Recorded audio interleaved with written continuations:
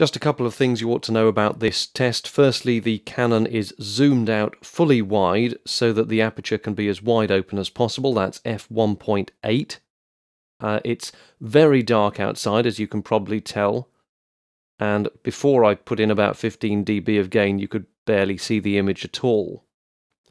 The bush, tree, call it what you will, on the left is obviously shadow on the far left of the screen. It's being lit on the right by a street light, which is about 15 to 20 yards further to the right of screen, and is actually quite a bright street light.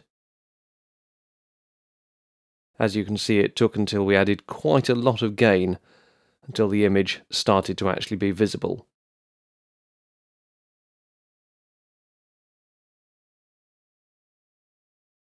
I'm going to add a comparison with the Panasonic XA20, which I also took some shots on at the same time, and it has a very good response, and that's coming in another video.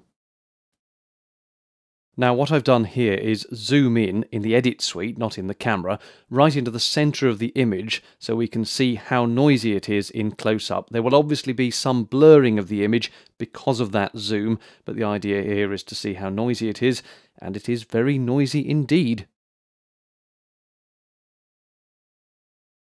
As always, if you've found this video useful, then a little tick on the like button would be appreciated, and why not subscribe to the channel as well. Thanks very much.